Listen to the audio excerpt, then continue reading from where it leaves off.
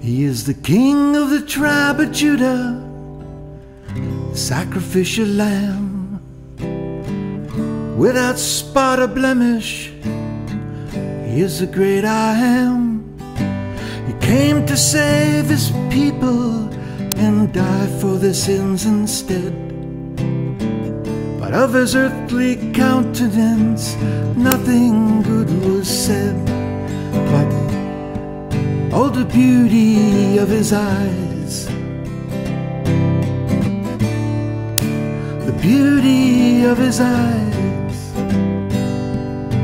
the fullness of his spirit I can't hardly describe. But oh, the beauty of his eyes. He was a man of flesh and blood, much like you and me. And in his looks there was nothing for the human eye to see. He walked in ordinary sandals through the ordinary dirt. He had an ordinary robe and an ordinary shirt. But oh, the beauty of his eyes, the beauty of his eyes, the fullness of his spirit I can't hardly describe.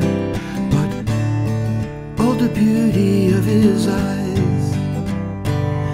He ate ordinary food and did ordinary things.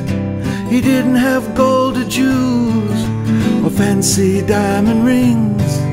He slept under the trees where the grass does abound, on an ordinary mat, on an ordinary ground. But oh, the beauty of his eyes, the beauty of his eyes, the fullness of his spirit I can't hardly describe.